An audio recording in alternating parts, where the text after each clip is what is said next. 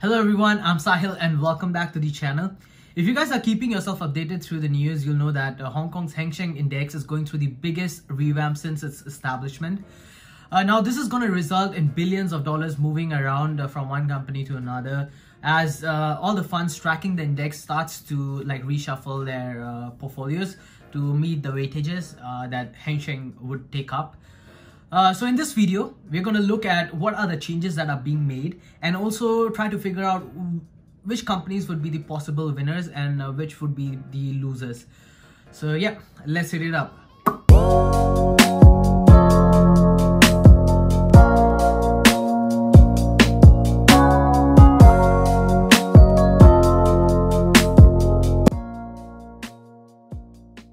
The Hang Seng Index, or HSI for short, has been overstuffed with financial companies in the past since Hong Kong itself has been a financial hub in the region.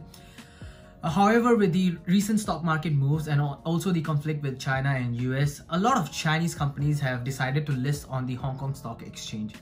So this has forced the index compilers to change the weightages between the companies and come up with adjusted rules to better reflect the city. This is also to make the index more attractive to the mainland investors, since they were their buying frenzy in January that moved the stock above 30k for the first time since May 2019. This was much required since HSI has been lagging its peer in the past few years in terms of performance.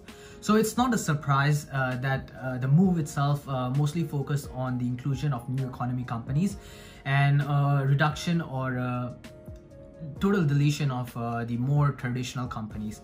So there are 5 major changes that have been made. Firstly, the number of companies within the index will be increased from the current 52 to 80 by mid-2020, and eventually the goal is to reach 100.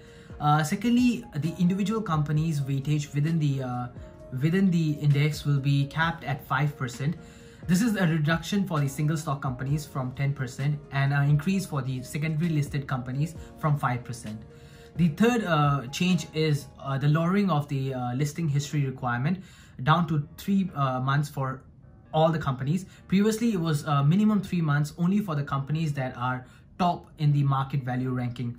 And the fourth change made is the expansion in the individual sector representation. So like I mentioned, right, previously it was dominated by the financial industry actually telecom, financial and IT covered 80% of the index. So now there will be more representation of the other ignored sectors. The last major change is that 20 to 25 companies in the HSI will be Hong Kong firms, and this number will be evaluated every 2 years. Currently, the Hong Kong firms make 42.2% of the total market cap of HSI. Okay, so after knowing all these changes, let's figure out who's going to benefit out of that. So the number one beneficiaries would be the secondary listed companies, or the ones that carry unequal voting right. This includes Alibaba and Meituan. Since these firms will have 3 percentage point added to their cap on the weightage from 5% to 8% now. These companies like Alibaba and Meituan already top the 5% cap. The second beneficiaries would be the consumer and healthcare sector, since their representation will be increased by 4% and 3% respectively on the expense of the financial sector. This is according to the research note by Goldman Sachs. The third beneficiaries are the large Chinese new economy companies, since they have a chance of being added to the index, and that will put a upward pressure, price pressure on them. So JD maybe, I don't know. The fourth beneficiaries are the index owners itself, since more new economy companies are added to the index, the chances of having more investors attracted to buy these index will be there. Let's move on to the losers of this move. I believe Tencent and AIA will see a sell-off because their weightage on the index already exceeds the 8% cap according to the updated rules. Tencent especially because it's at 11.1% weightage on the index, and AIA is at 9.89%. The second losers could be the Hong Kong firms, as according to Goldman Sachs, their representation in the index could decrease to 32% from the current 42.2% as I mentioned before. The third loser would be the financial sector as a whole, since according to Smart Karma, there could be a potential deletion of the lagging traditional Chinese financial institutes like the Bank of Communication and China Life Insurance.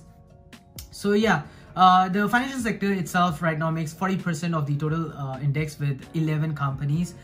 They are trying to diversify the entire index into the other sectors like I mentioned before. So yeah, there could be a potential reduction or deletions of a few companies. So the last question is, what am I doing with all this information? Well, absolutely nothing.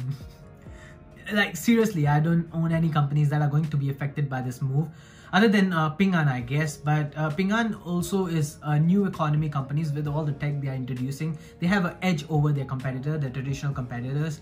So I believe they are going to maintain their its weightage on the index, and yeah, if not, they're going to add to it, I believe.